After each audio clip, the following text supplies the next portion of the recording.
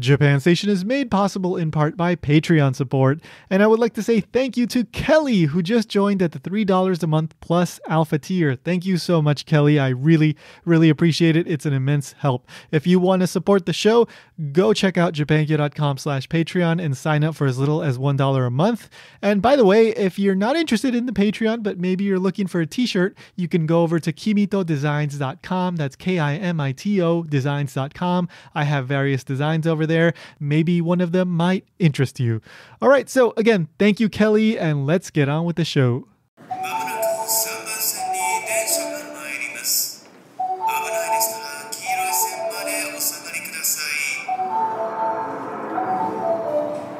Welcome to Japan Station. I'm your host, Tony Vega. All right, so today I have a pretty standard episode for you. I have a conversation lined up with a very interesting person. But before I get to that, I just wanted to mention that the last episode was a bit of an exception, right? I don't normally do solo episodes, but I did one. I hope you enjoyed it and you found something valuable in it.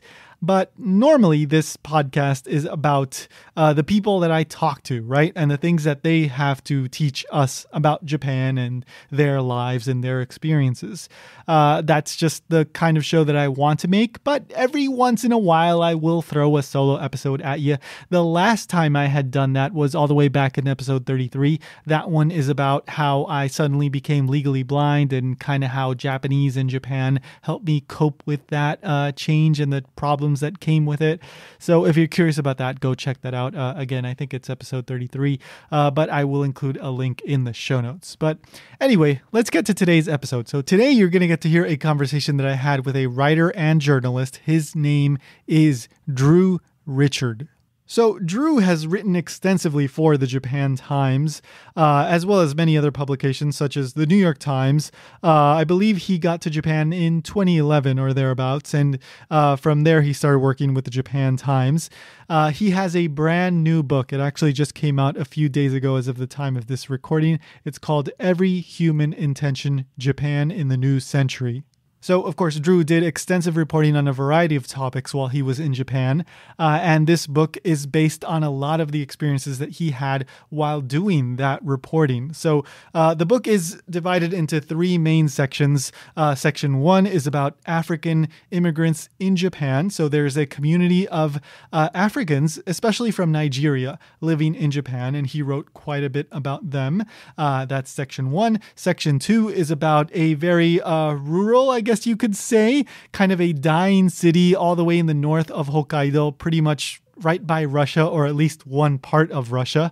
It's called Wakkanai, and he writes about kind of this dying city, aged population and dwindling population. And then section 3 is all about nuclear safety, because of course that's become a huge issue in the years following the 2011 earthquake, tsunami, Fukushima meltdown. So he collects this all into one book. It's a beautifully written book, and it digs deep into all these topics. He spent years and years writing about these topics, and it's collected all just wonderfully in this book. So I do recommend it. You can pick it up, of course, on Amazon. And if you want to use the affiliate link, won't cost you anything extra.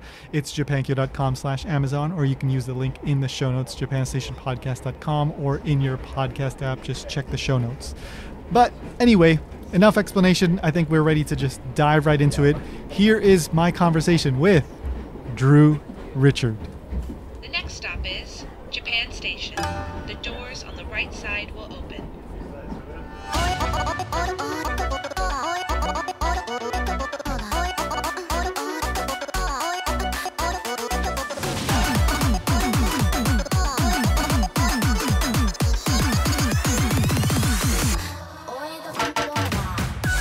All right, so there's so much to cover, but I did want to ask you about something that you mentioned in the intro that is not, part of the three main parts in the book, but it did stand out to me. And once I looked into it, I thought, oh, this is really interesting. But you mentioned Hideo Levy, who I believe he was your mentor. Could you talk a little bit about him and who he is? Because when I discovered who he was, I was like, wow, I was just fascinated. Sure. So it sounds like maybe did you watch the lecture he gave at Stanford University? And yeah, the one in 2010. Yeah. That was just Yeah, the title of that lecture would have been "The World in Japanese." Yes. Yeah. Yes. So Libi Hideo Sensei, or Hideo Levy, is an American writer. He's culturally Jewish, who moved to Japan after some years working as a scholar of Japanese poetics in the U.S. To fulfill a lifelong dream of attempting to do literary writing. In his case, primarily novels and many of them autobiographical novels in the Japanese language. And that's not something that had been done at that point in the 1980s, at least not to an extent where major establishment literary prizes had been given to a Western writer who had written in Japanese, because that's a very significant linguistic gap, and it simply hadn't been bridged in that way to the extent that the literary establishment had recognized it. And he was able to do it, not instantly and not without much effort. And at this stage, he's somebody who's published, Japanese authors or novelists, they publish books at a much faster rate than their counterparts in the West. So he's done many, many books. So, many of them have won important prizes, and he's part of the literary establishment in Japan. And in fact, I think he's recognized and in some cases criticized for writing in a way that is very Japanese and very conscious of and redolent of authors like Soseki and many others who are regarded as the most essentially Japanese of literary authors. So his achievement is not only that he was able to do it, but that he was able to do it in this way that's very culturally convincing. And that's been his literary project. And how did you come to meet him? Well, after I finished my undergrad, I had a little bit of funding to travel and study literature.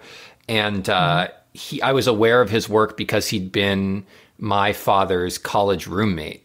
They hadn't spoken in decades, not since he'd gone to Japan.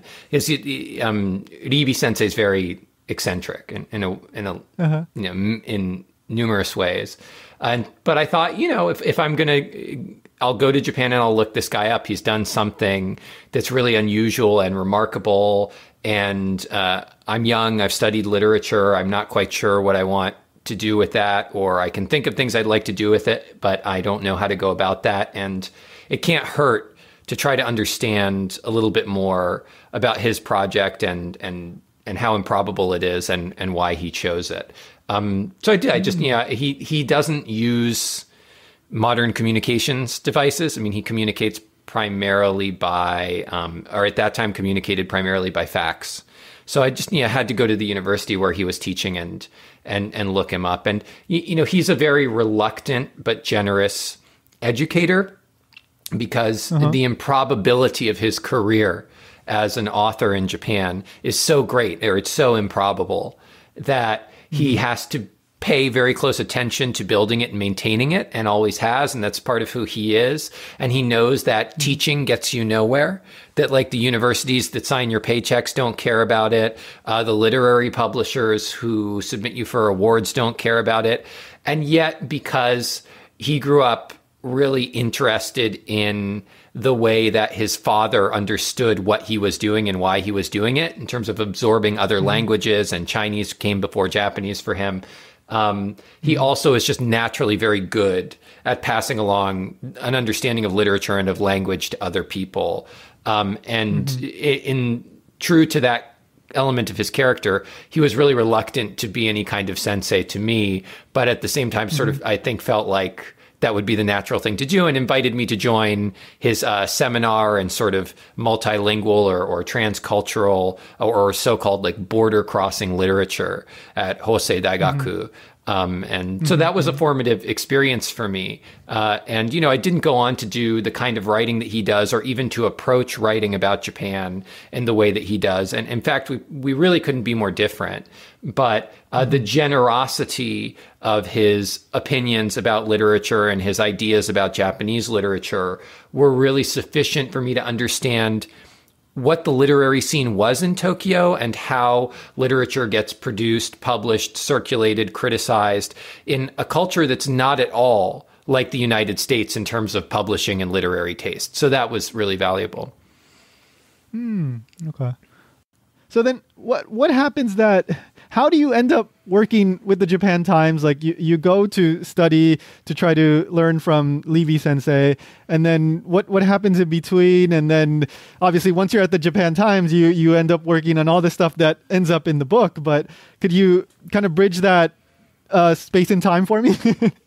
Sure. Well, Levy sensei's advice to me, I had assumed because of Ribi sensei's background that he would tell me it was really important to use the time I had in Japan to study the Japanese language if I was interested in learning more about the literature and taking part in literary culture by way of my experience in Japan. But he felt really strongly that the literary tradition in Japan among expatriates, which is a long one that has produced some really interesting books, was primarily a history of people who maintained a kind of outsider status or outsider perspective, making good use of particular encounters with Japan.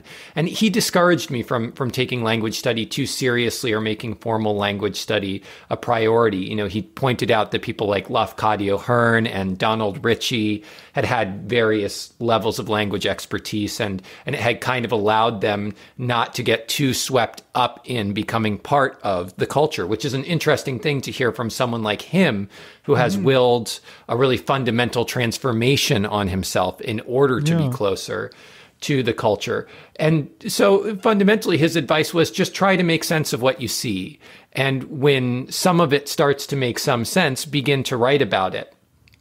And during that early period in Japan, one of the things that I noticed or that was interesting to me was that when you went to the red light districts, you often witnessed very fraught or complicated, or should I say like emotionally diverse interactions between foreign visitors to Japan from all over the world because they go to Roppongi or Kabukicho, and the people who are working on the street trying to get them to come to nightclubs. And many of those people are African or West African or Nigerian or Igbo, which is to say from southeastern Nigeria. And I was interested in these interactions because they were often so tortured and sometimes hostile, but other times very friendly and represented as sort of, a global coming together of people across this boundary of tourism versus trying to make money off of tourists. So I tried to get to know some of the people working for those nightclubs, many of whom were Nigerian. And I was invited to attend events held by Nigerian civic organizations and to know more about that community. And I pitched an article about it to the Japan Times. The article wound up driving a lot of web traffic for them. It was among the most viewed stories on their website that year. And the editor of the community section at that time, which at the Japan Times means the foreign community section or news about the foreign community for the foreign community, used those numbers to leverage an opportunity or to create an opportunity to bring a longer term project about the African community in general and the Nigerian community specifically into the community section and to make me a regular part of that section's coverage. Wow. Yeah, that's really interesting. Like I've noticed, it's been quite a while, but I don't know, like 10 years ago or so, I'd pass by like Harajuku, even like in some of those places you'd see, like you said, the people in Roppongi doing a similar kind of job in Harajuku where they might be like in a storefront trying to get you in to come into the store, and they were African too. So yeah. There are two distinct chapters in the history of that community when they did highly visible work that Japanese people came to associate with African immigrants. And actually the hip hop fashion business or the hip hop apparel business, for I think most people in the African community, some of whom have done both, some of whom did one or the other, came before nightlife work, started probably as early as the mid-90s for many of them. And so it is a type of work that I think many Japanese people associate with that community. And it's a type of work that many of them have done. Yeah. Now, you mentioned in the book kind of how there was I guess this was part of the reason for the transition, but there were issues with like counterfeiting and that kind of stuff, right? With the clothes.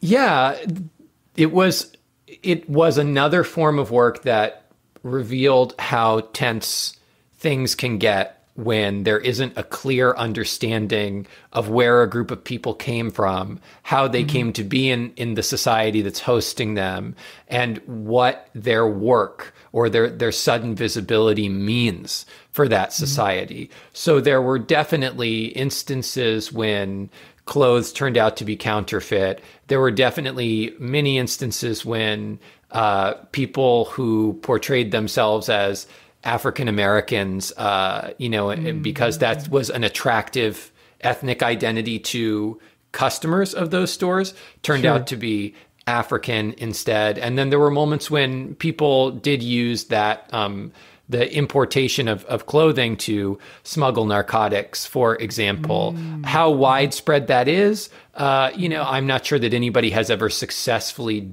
documented that in a way that would make clear, like, what percentage of the community was engaged in that kind of criminal activity, or what percentage of the people working in that business were engaged in criminal activity.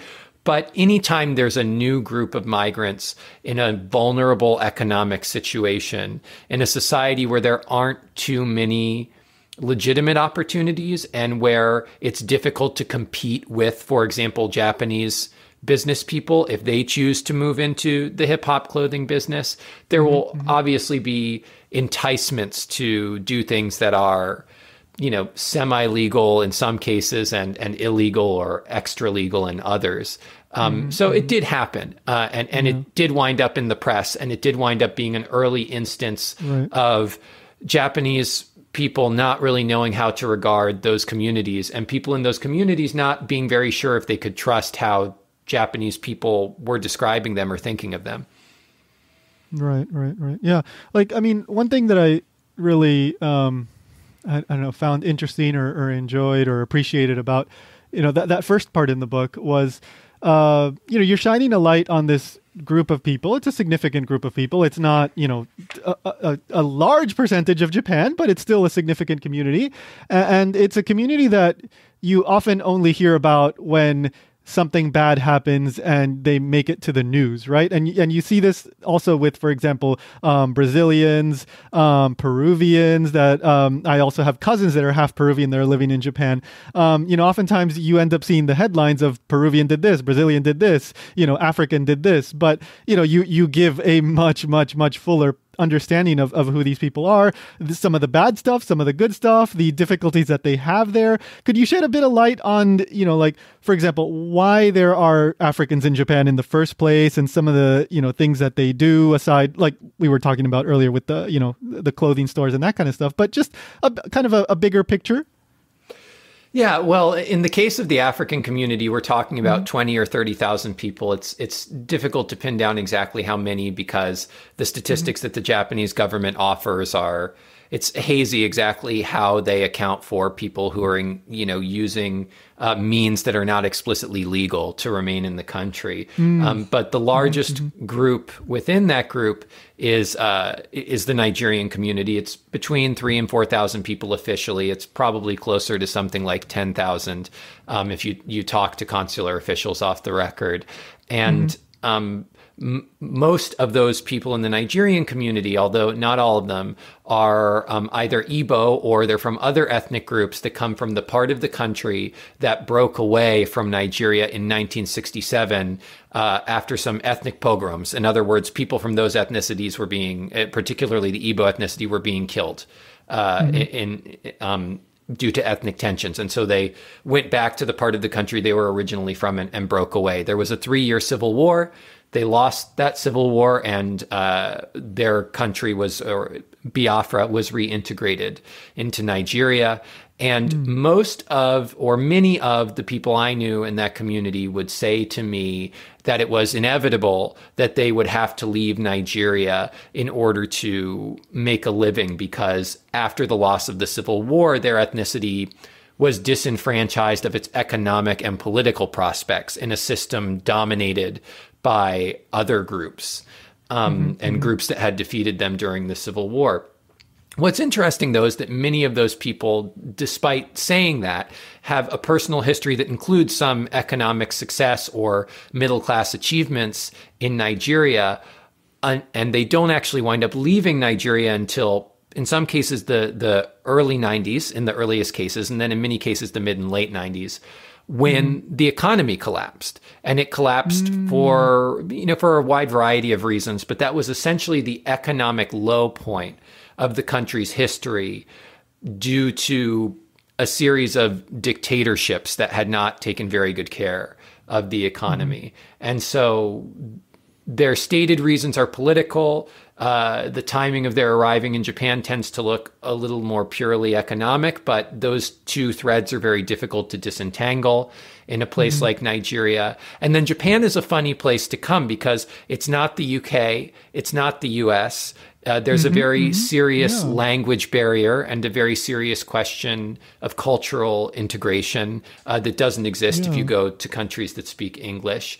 But what Japan did have going on was, through the bubble economy, which of course lasted until roughly, sometime between 89 and 91, we can say, Japan was a country that was regarded as having really pulled itself up by its bootstraps through like a strong manufacturing sector.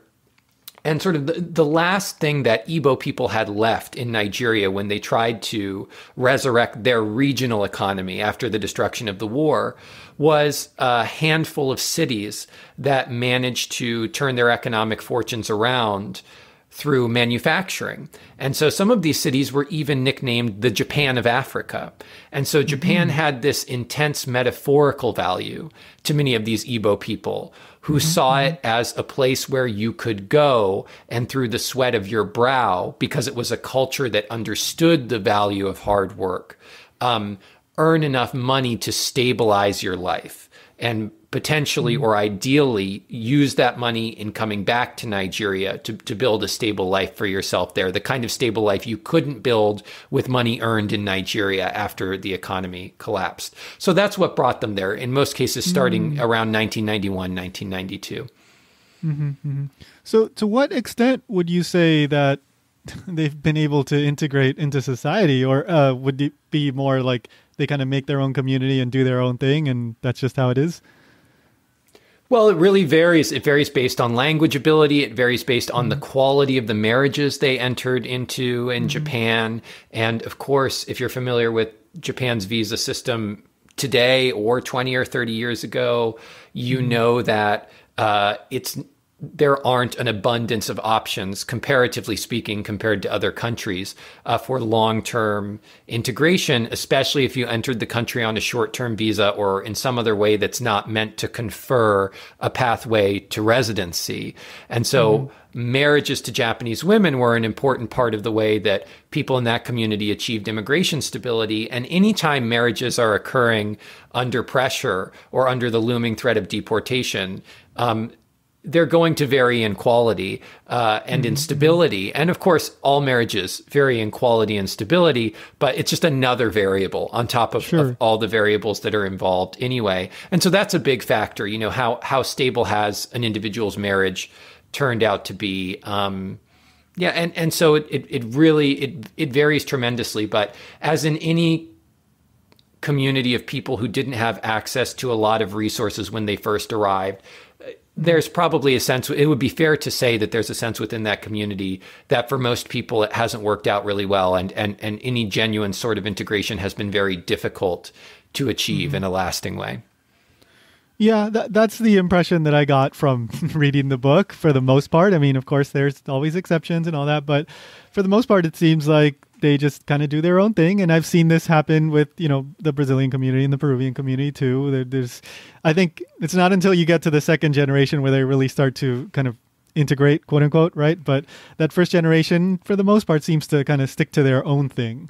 You make a good point, which is that now that community is into its second generation, you can see people who are representative of that community emerging in a more public way or as public figures. Like probably the one who's most significant to the Igbo community in Japan is Okoe Rui, or Louis Okoye, who's a well-known professional baseball player. His father is an Igbo immigrant to Japan. And somebody who knew many of the people in the community. He's well known. He's a well-known person in that community, and somebody who had endured many of the struggles and privations of early, of working in factories and having to really get by on hard work without a lot of help during his early years in Japan. So there are examples of second generation Nigerian Japanese people or Igbo Japanese people being able to integrate. And I think what's really remarkable about it, and I don't know if this reflects the experience of the Nikkei community or those other communities you mentioned, but the remarkable thing is that these people arrived, most of them, thinking they were just going to earn some money and go home. But then, Well, dekasegi. I mean, they say that in the Nikkei community as well. Yeah, but a lot of them ended up staying. And then not only did a lot of them end up staying, but there was a period when they weren't feeling stuck. So it's not remarkable that maybe 30 years later they feel stuck and they feel like maybe they should have made a different decision in some cases. I think what's really interesting is that many of them will tell you, after I was here for like 6 or 8 years, when I was married and I did have kids and I was earning money, there was a period, and it wasn't too short, when I thought I would stay and I thought this could really work out and I really could be just a normal middle-class person in Japanese society. And that's a really remarkable thing in light of the obstacles that were involved, that they ever had that optimism. And so what was interesting for me as a reporter was, okay, what happened to that moment of optimism? Somebody who shows up cynical, thinking they're going to leave, and then winds up cynical in the end, there's not much of a story there. But somebody who really entertained the notion that they could fit in and then discovered that it wasn't that simple, that's more intriguing to me. Yeah. How did you meet Prosper, who is the kind of the main guy that you focus on in that section? But of course, from there, he branches out, talk to other people. But Prosper is the kind of the through line that you follow. Yeah, I met Prosper by observing him. I was just on the street in Roppongi reporting, and I saw him lose his job because he refused to help the owner of the club he was working for take advantage of a Japanese patron who was drunk, and therefore it would have been very easy to take him into the bar and have him buy drinks for the hostesses and then charge his credit card. And that's that's a very unusual behavior in the red light districts, because people are hard up, and that doesn't just apply to Africans or Nigerians. So if somebody has put themselves in a vulnerable position, unless a person who's in a position to benefit from their vulnerability thinks they might get into trouble or get arrested for it, usually they're just going to look the other way while somebody takes advantage. And so that marked him as being unusual or different from some of the other people I knew. And then it turned out that he was very aloof from the community, from the Nigerian community. He really thought of himself as an observer of that community more than a participant.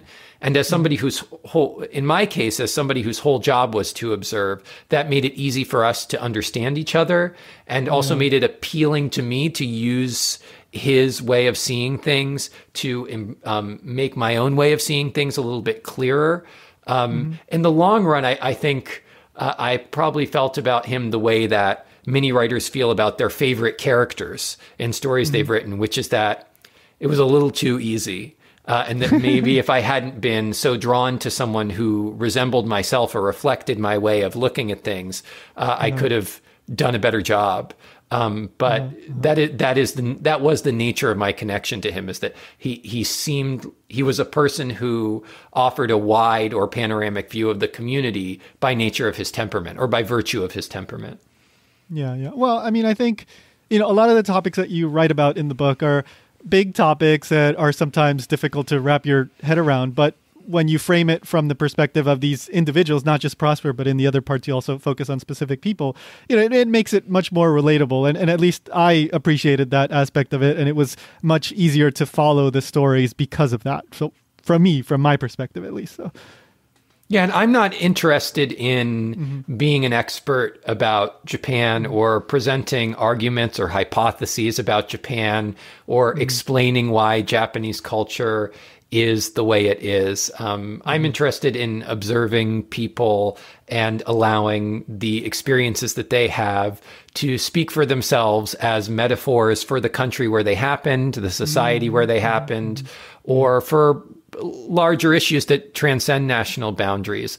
But I think, Japan is such a complicated and frustrating and fascinating place that it would be really foolish to try to draw any conclusions. So my way of getting out of that or weaseling out of that is to observe people in their environment instead of attempting to explain what immigration in Japan is or isn't, or what nuclear energy in Japan is or isn't. Right. Yeah. I do want to ask you about the other sections too, but just one quick question here about you. You mentioned in the book that you were working, like your visa wasn't exactly, I guess, supposed to be for working, and yet you were. What happened there? Were you a student and you started working with the Japan Times? Is that basically what happened? No, I was always just on, the 90-day tourist visas that you can, really? For those of you interested in attempting to do what I did, and it may not work anymore. Their systems may be too smart for this. When I was there, you could just come in for 90 days, go out for a day, and come back for 90 days. And you could do that 180 days out of a given year, and it would reset on January 1st. So you could, in theory, spend like 360 days in a row in Japan and during that period only spend 3 or 4 days outside of Japan. Supposedly, right. I knew a lot of people who tried to do that who had been stopped and told, knock this off. But I was only ever warned once, and it was a very gentle warning. So I never had that issue. It allowed me to spend essentially half of my time in Japan, a fairly large chunk of time in Nigeria in a given year, and then my leftover time back in the US, seeing family, finishing my graduate degree one semester at a time, and so forth, for, like 7 years. Right. That's not necessarily a difficult or tense or dangerous thing to do, except when you're publishing unflattering things about the immigration authorities and visiting detainees in immigration detention centers. And, then it can feel nervous. But I'm not the only person who does this. I don't want to name names because I'll probably turn out to be naming the wrong names, but I think there are a couple, at least 2 other relatively well-known Japan writers who write for major periodicals, global periodicals, and have their own books, who do the same thing, who do that tourist visa shuffle. And one of them, I think, is married to a Japanese national, but just hasn't ever bothered to go through the immigration process. Right. I guess in that case, you end up getting paid as basically a freelance writer, just as if you were living in the U.S. or whatever, somewhere else, right? Yeah, the Japan Times and I took such cloak and dagger precautions to not put me in a position where I could get in trouble or they could get in trouble for how they got paid that I don't think I can divulge details because hopefully they're still using it as a template to pay other people who may be in a similar position, but without running afoul of the law. And I hope it still works because I do think it's important for people who can't go through what is a pretty restricted immigration process to be able to make meaningful observations about that culture. And you can't do it unless you're able to spend a pretty good chunk of time there over a pretty long period. Right. Definitely. Yeah. I mean, the stories that you tell are, they're not, one day kind of stories. These are they take a long time. In spite of that, I'll just conclude by saying Japan and Tokyo in particular, but especially if you add in Tsuruga or Wakkanai, it's still the place where I've spent the most time in my adult life, period. Yeah. Despite the fact that I never had a visa. So, all right. So Wakkanai, it's this super. Would you say rural? It's very much it seems like a dying town at the very top of Japan, top of Hokkaido. Could you explain how you ended up going there? What interested you to go there specifically of all the places in Japan? Why there? Sure. When I first got to Japan, I had trouble finding Ribi Sensei, trouble figuring out how to adjust to life there. And I thought after spending about 6 months there, I thought this isn't going to work. I'm not going to spend any more time here. And so I thought, well, I might as well take a trip and see something other than Tokyo before I leave. Sure. And it just so happened that the Japan Dog Sled Championships were taking place that weekend. Interesting. So I rode the JR all the way across the breadth of Hokkaido, from like Hakodate to Wakkanai, and went to the dog sled championships. And it just so happened that the woman working at the tourist booth in the train station, with my little Japanese, I was able to communicate to her that I was just sort of seeing what I could see. And she tracked me down the next day and said, there's this dog breed that's very famous. It's the Taro and Jiro dog, the Karaf Doken, who they made Nankyoku Monogatari about. So this very culturally significant dog breed in Japan, and it's almost extinct. And the last one's here in Wakkanai, and I know the guy who owns it. You want to go see him? I said, yeah, sure, of course.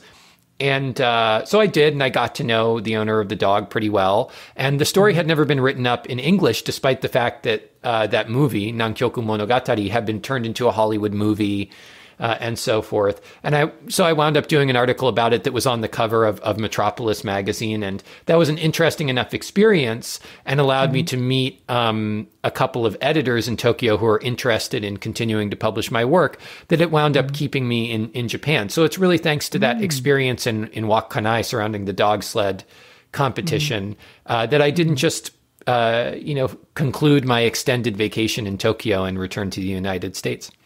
And what about the census angle? How did you get involved with that? Well, it's related, actually, because when I decided to write the book and felt very strongly that my connection to Wakkanai, where I'd continued to visit and spend extended periods of time throughout the period I was in Japan, would allow me to write about aging and population decline in Japan, I went back, and it happened to be in the middle of the Kokusei Chosa, or the once every 5 years national census. And I thought, well, this is really important for me to check up on because I'm here to write about population decline.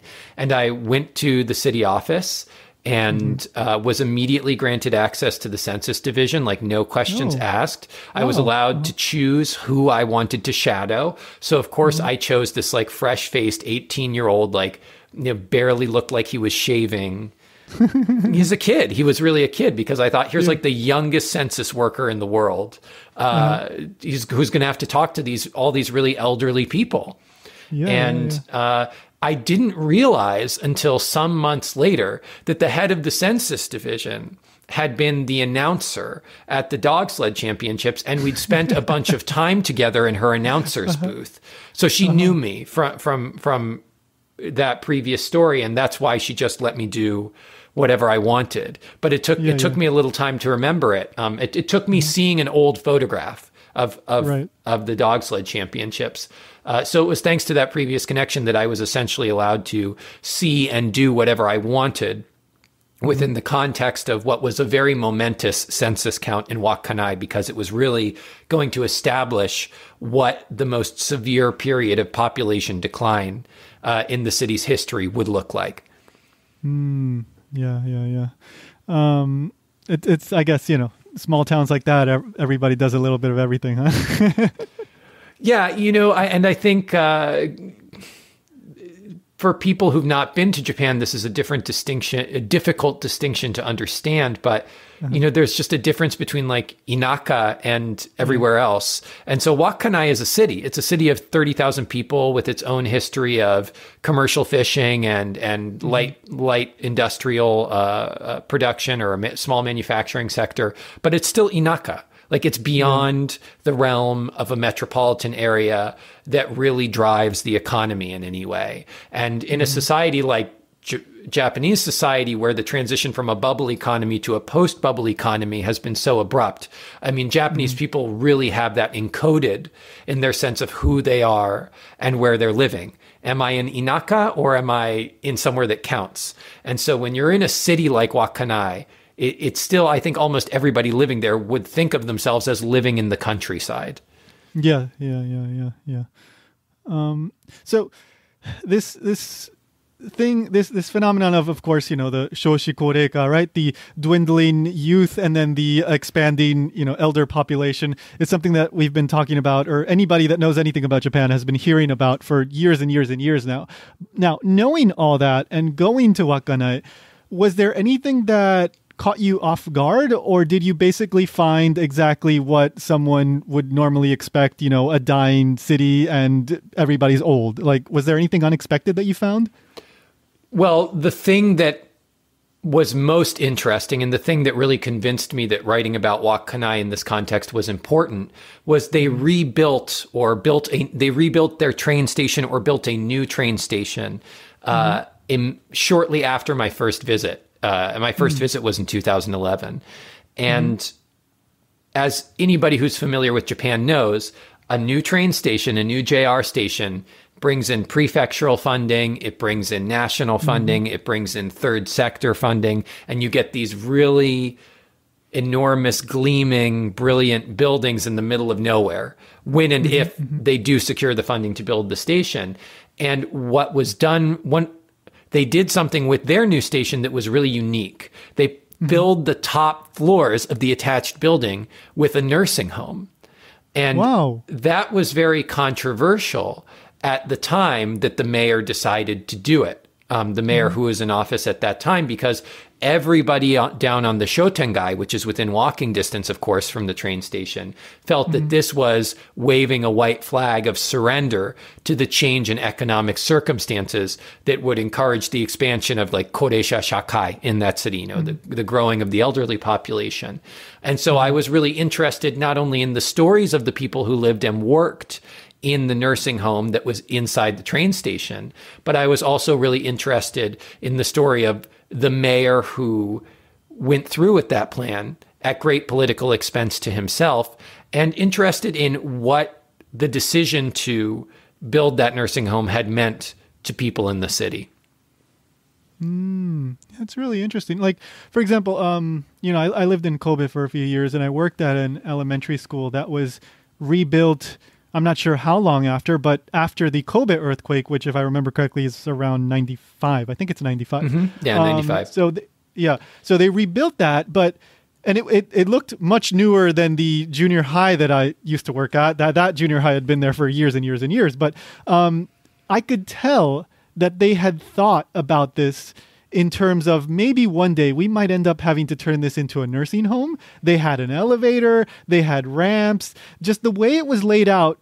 I never heard this directly from anyone, but it really seemed like they were thinking about the possibility of maybe having to convert this into something else at one point. So, I mean, that's not a novel idea, but it's interesting that the mayor got backlash for what they were trying to do there with the shopping center. Well, I think, many gerontologists or people who study aging in Japan had already discovered by that point that elderly people in Japan express a strong preference to be reintegrated into the fabric of society as they age. In other words, they like hearing the sound of children playing nearby. They don't find it to be disturbing or annoying. They don't want to be segregated from that type of clamor.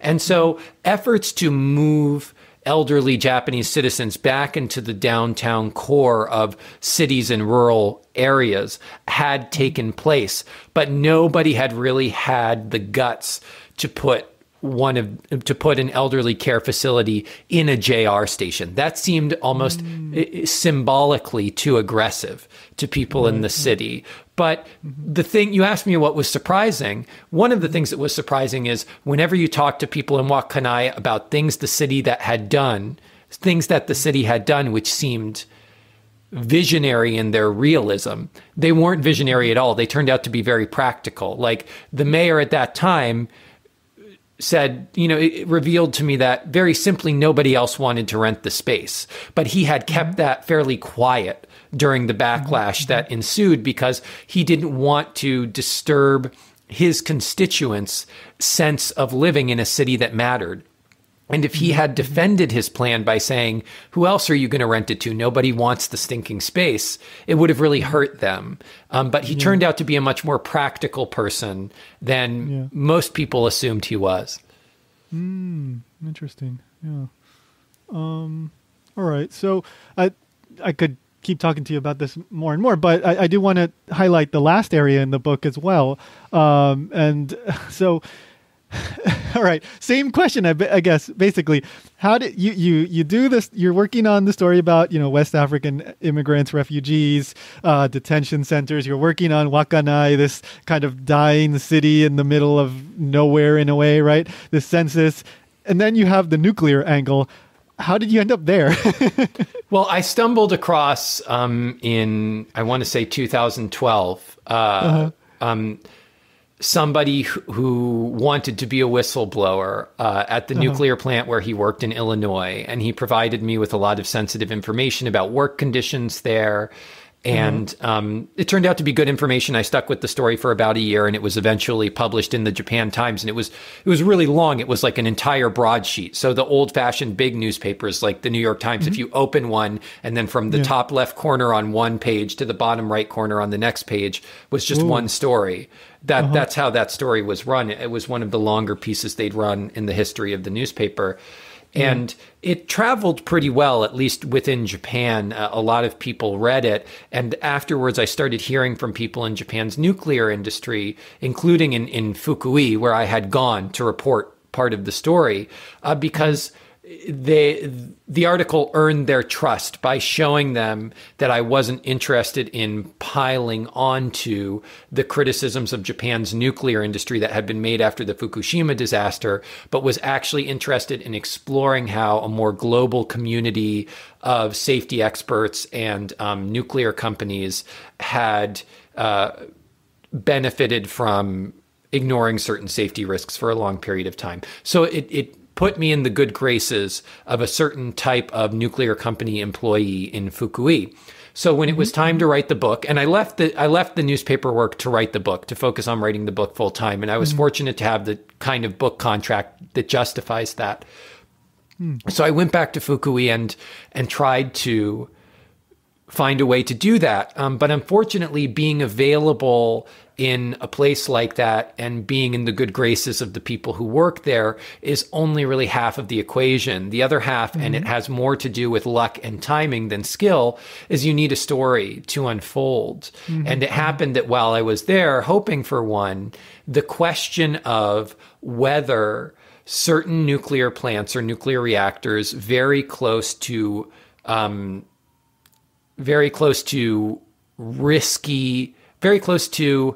earthquake faults that could pose seismic risks to the reactors were being considered and debated and regulated. The question was, these plants look like they're seismically risky. Should they be allowed to restart after the Fukushima disaster? So while I was living in Tsuruga, which is the largest city in the southern half of Fukui Prefecture, which is where you have 15 nuclear reactors in a very small space there. It's the largest number of nuclear reactors in a single prefecture. The industry really dominates economic and political life there. There was a very intense debate going on about whether nuclear reactors, which were at seismic risk, would be allowed to restart after the Fukushima disaster. And I knew people at the nuclear regulator who were fighting to keep those plants idled, and people at the nuclear utility companies who were fighting to restart them. And both of them began to feel increasingly that the truth about that debate was not being fairly represented in the media. And I heard from them more and more often, and finally was able to identify a place where I could insert myself and say to people who had sensitive and interesting inside information about what was going on, if you're candid with me and you talk to me over a long period of time, I'll make sure that the record is corrected and that what people think is going on will not be the final conclusion that is drawn in the press. So, I mean, in the conclusion, you also, I think, or in the after the conclusion, right at the end of the book, you explain how some people you had to change their names and that kind of stuff. So, was it? I guess you were extra careful when it came to the topic of the nuclear reactors and the fault lines. This last chapter in the book, or last area in the book, because there's how could I put it? Of course, this is a topic that there's a lot of strong feelings, and the people that talk to you could face certain consequences by talking to you? They could and they will, but I don't think there's really anybody whose names are changed in that part of the book. There's one not in that one. Okay. Yeah, in that final part of the book, because I'm making these fundamentally journalistic assertions. Those names are real. I think the only person whose name in that part of the book is changed is I call him Tomo Genchiroku, which it means like friend of atomic energy. So of course it's not a real name, right? And he's sort of a color character. He's there to give a glimpse into the private lives of nuclear employees. So I don't really make any assertions based on information he gave me, and so I gave him a pseudonym. But everybody else, all the characters in that part of the book, like Iria and Hoshino and these sort of mainstays of that narrative, those are their names. They're real nuclear executives, real nuclear regulators, and they agreed to go on the record because it was important to them, and because I made it clear that when you're doing something that controverts the story that has been told, not only by the Japanese media about these events, but also the international media, it's really not fair or even possible to do that without offering the names of the people who are involved in making that argument. So actually that part of the book has the fewest changed names. I think where I was most concerned, and the Wakkanai part too, is I changed the first names of some of the nursing home residents because they were suffering from dementia, and it didn't seem right to attach their full identities to stories that they might be a little bit have more to do with their dementia than their real and true memories.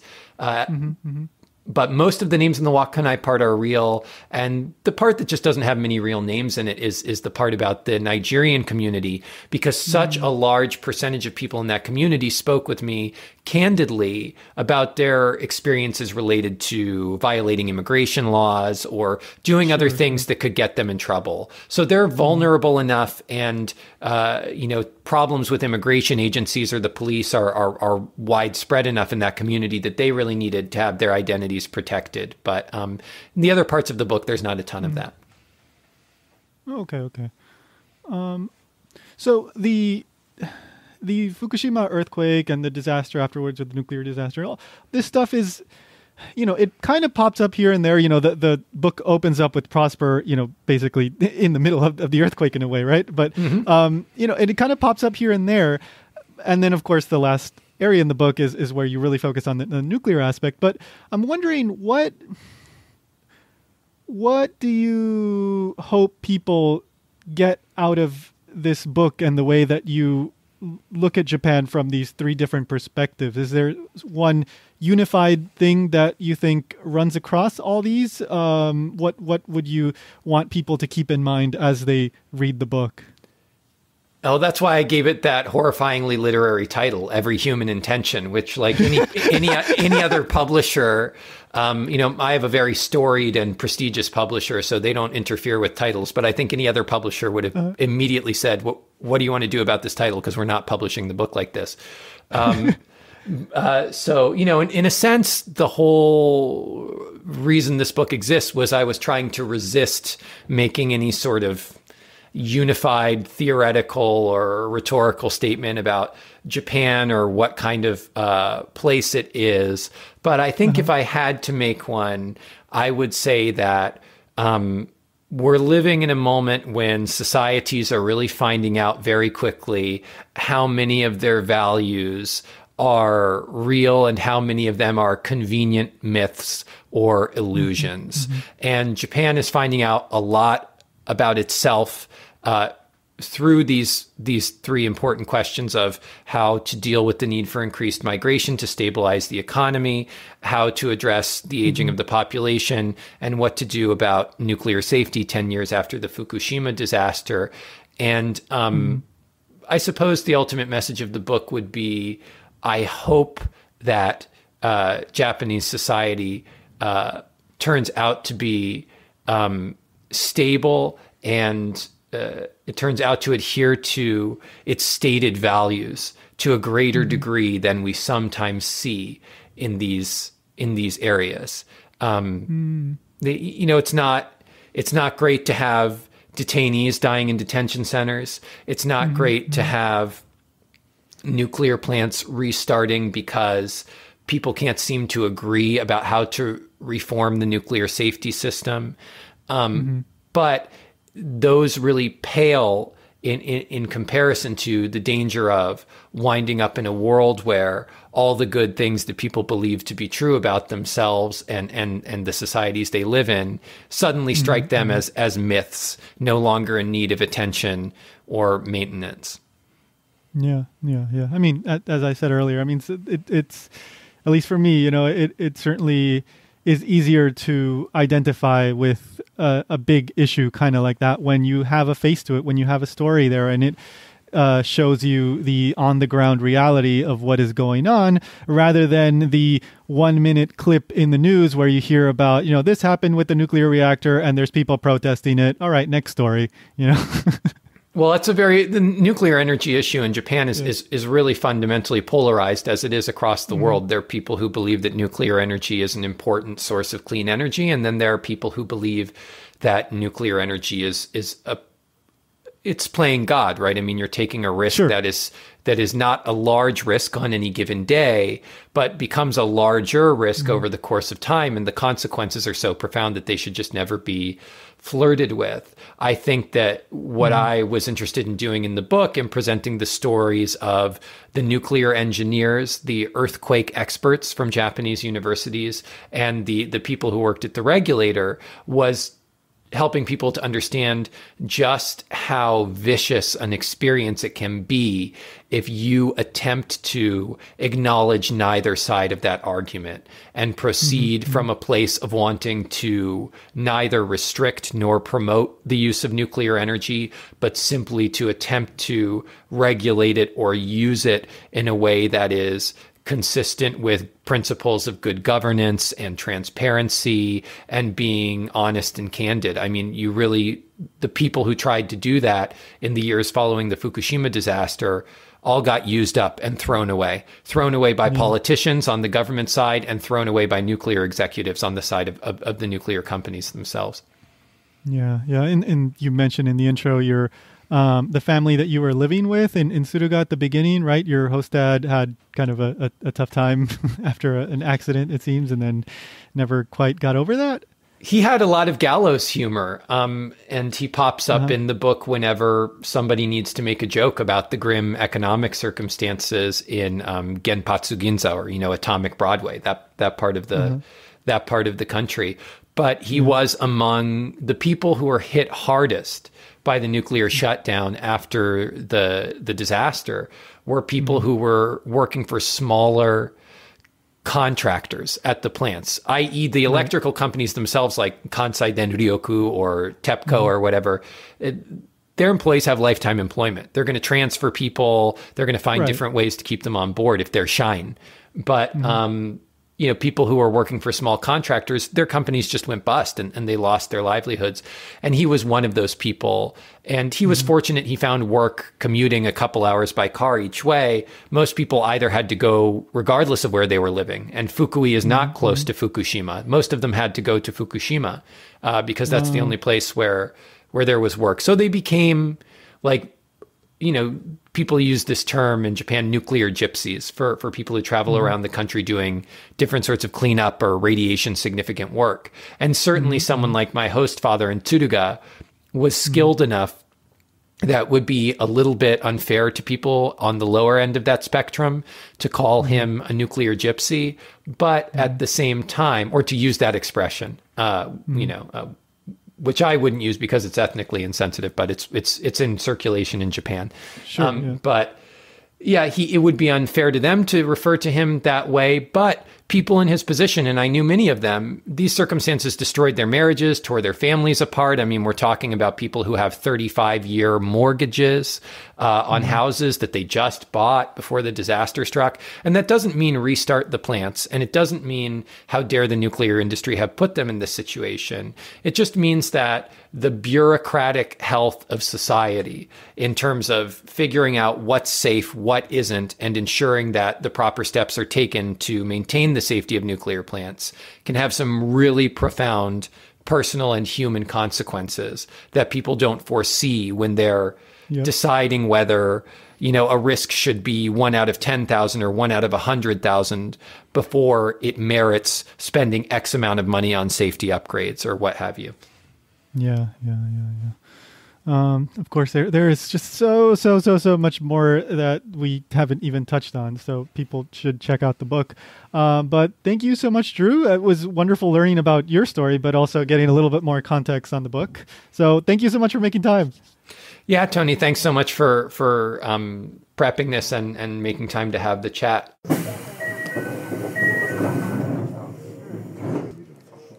One more time, the title of the book is Every Human Intention, Japan in the New Century. And keep in mind that Dreux spells his name Dreux Richard, all right? Dreux Richard. If you want to get the book and support this show, then you can use the Amazon affiliate link. That's japankyo.com/Amazon, or check out the Amazon affiliate link in the show notes. That'll link you directly to the book, and a tiny percentage of whatever you purchase on Amazon will end up coming over here so that I can keep producing this show. All right, so if you need to get in touch, send me an email to mail@japanstationpodcast.com. You can also follow on Facebook and Twitter at JapanKyo News. Go do that. That's JapanKyo News. And of course, don't forget to subscribe, rate, and review. Tell a friend about the show. Spread the word. And thank you to Me for providing the theme song, Oedo Controller, link in the show notes. That does it for this episode. Next time, it's going to be April 1st. That's when the next episode is going to come out. And we're going to be talking about Japanese cuisine, washoku, as they call it, in a very interesting way. I don't think you can really guess what the heck we're going to be talking about. But make sure to come back for that, because it's going to be debunking some information that's been promoted in recent years about Japanese cuisine that is not necessarily accurate, or maybe I should just say not accurate at all. So come back for that April 1st. Don't forget to check out Ichimon Japan. That's my other podcast. And on the latest episode, episode 38, we talk about first-person pronouns in Japanese. There's quite a few of them. And actually, we talk about the fact that Japanese may not even have any pronouns in the first place, according to some linguists. So, yeah, if you want to find out what that's all about, go check out episode 38 of Ichimon Japan. Thank you so much for listening, and remember, go find your miniature pony.